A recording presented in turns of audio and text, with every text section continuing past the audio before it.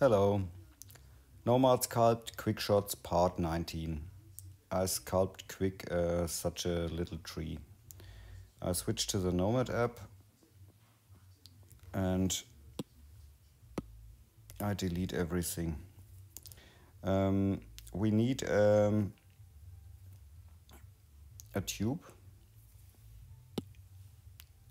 in the front view.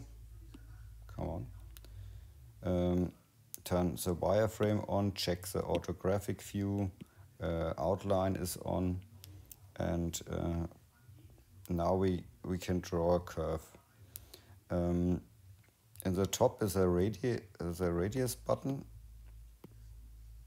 and with this handles you can adjust it to make it like this. You can add a few points to make it a little bit curvier, and you can change the view and make this like this. And when you're fine, you can validate this shape or this object. We can go a step back, and we can also reduce the topology. I think 18 is okay, and we can reduce it in this way also a little bit and validate it. Now we can make a few adjustments. The mask is a little bit too big. We can mask a few parts. This is the sculpting part. I don't do too much detail on this. You can sculpt your own way.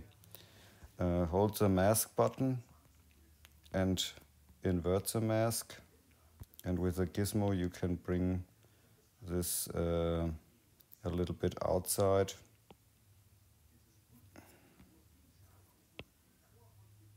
And adjust it like this. The rest you can sculpt your own like you want. Hold the mask button and swipe upwards or swipe. You can check in the topology what subdivision does, or flat subdivision and subdivide it again. And at this point you can use the move brush to adjust these parts, or the drag brush, and sculpt. For the branches we need another tube. We need the curve, and we can use the front view and draw the branch. We can use the radius function and make it thinner at the ends.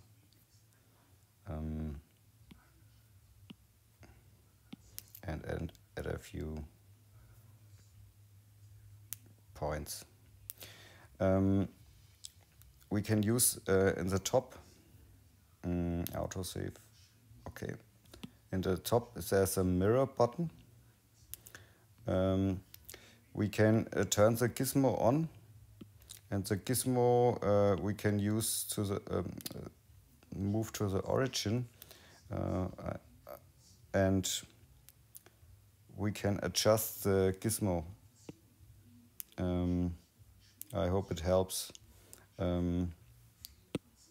We can edit the pivot and bring it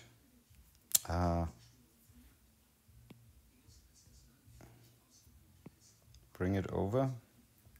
Check the top view, it's okay. And now we can move the origin again. And now we turn on the mirroring function and we bring it in a position like this and use a radial symmetry.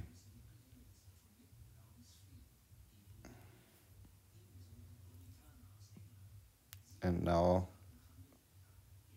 we are fine. We can bring this object in the oh, nah, not this. Okay. In the topology settings, we can reduce the division. 6 is okay. And we can reduce this also a little bit. And now we can validate this object. And symmetry off. And bring it in position.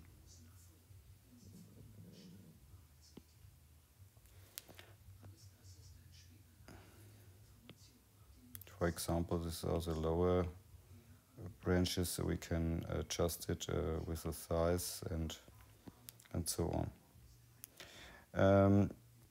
On the left side there's a clone button. You can press it and now you can bring a second one, shrink it a little bit and check the positions.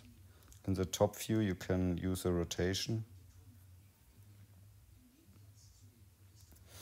and you can clone it again. Bring it up,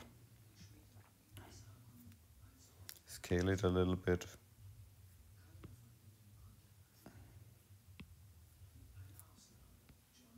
check the position and rotate it a little bit.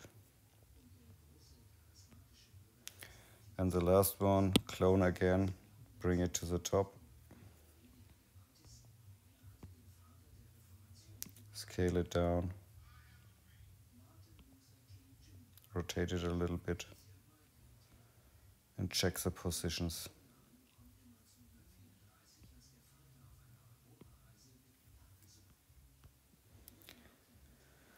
Okay. You can use the drag brush to adjust the branches in the position you want, to make it a little bit not so symmetrical. When you change the brush size a little bit, you can adjust it like this, and you can do it for every brush, for every branch section you want. You can turn the wireframe off and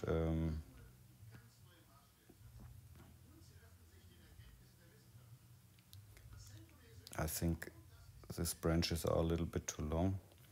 I can use the trim function, rectangular, and trim them off. The rest is of the thing is sculpting on the tree. You can hold the smooth button and I turn on the outline again, smooth button, and select all the objects and force paint it.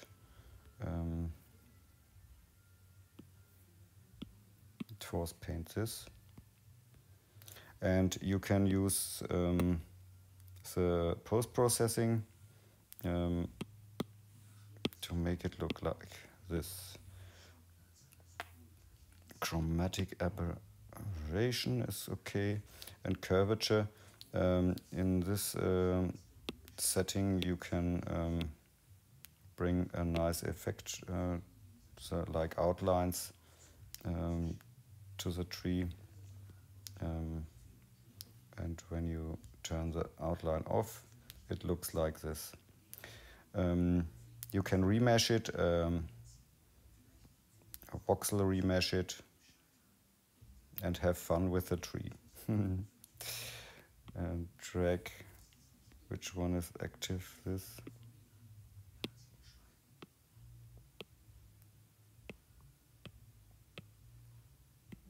It's funny. Have fun with sculpting. Ciao.